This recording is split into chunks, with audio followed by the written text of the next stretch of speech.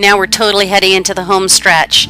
I want to show you just a few more things and then we're ready to get going on to the next part. So, we haven't talked about Nasalis yet. Remember that muscle sort of sits on the bridge of the nose and it sort of sits like a saddle on the bridge of the nose.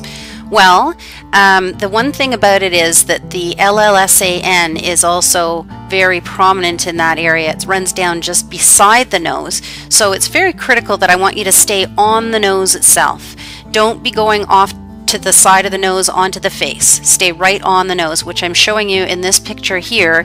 There are the lines on the nose, and I want your injection to go right in that X.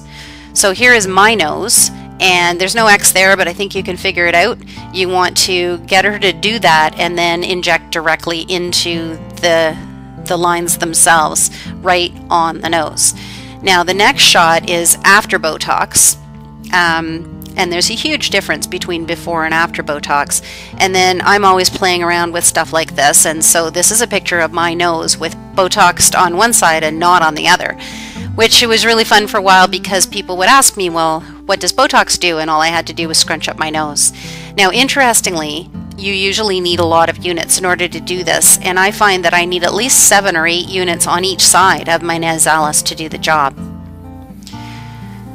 Some people can get by with 5, but I'm finding most people need about 7. Next, I want to talk to you a little bit about lips. This lady, for instance, has some small lips that are made worse by the fact that she's a smoker. So she has vertical lip lines. And what I like to do is divide the lip into thirds. And the dotted line in the middle there extending up is the philtrum.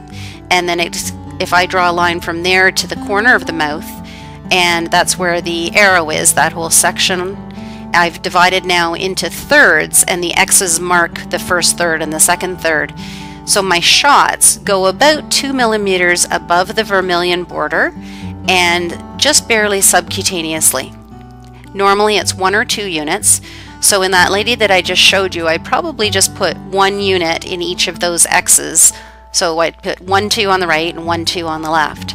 Now this lady has stronger lips, and so she could tolerate 2, 2 on the right side and 2, 2 on the left. So then I questioned for myself, well, how are we going to figure this out? And so I tried it on myself, and this is, both of these photos that I'm about to show you are after Botox. I did 2, 2 on the right and 1, 1 on the anatomical left. And you can see the right is a whole lot flatter, but it really didn't function properly, and I have to communicate for a living, and this was not acceptable. Yes, it looked better theoretically, but I couldn't live like that. A couple of things I wanted to point out to you. One was Mentalis. Now Mentalis is that little muscle just in the center of the chin that makes people get that apple dumpling looking chin. And there are often 2 muscle bellies, but sometimes just 1. If the face is narrow, then I would put just 5 units right in the center, and that's a deep IM shot. If there's clearly a wide Mentalis, then it's okay to go with 3, 3 or even 4, 4. So let's take an example of this lady who's not looking very happy right now. She's showing us her DAO. That DAO is so strong, I'd probably put 7, 7 on each side, but I would not inject her Mentalis on the same day, right? Because we don't want to get that muscle that sits in between Mentalis and DAO. This is a great example of that. When she comes back after having her DAO done 2 weeks later, then I would consider putting 3, 3 into her Mentalis. And this one I just want to show you out of interest. It's considered an advanced technique, but this lady has a platysmal band, and it extends all the way up towards her neck. There's also a technique called Nefertiti that creates a more strong jawline, more smooth jawline.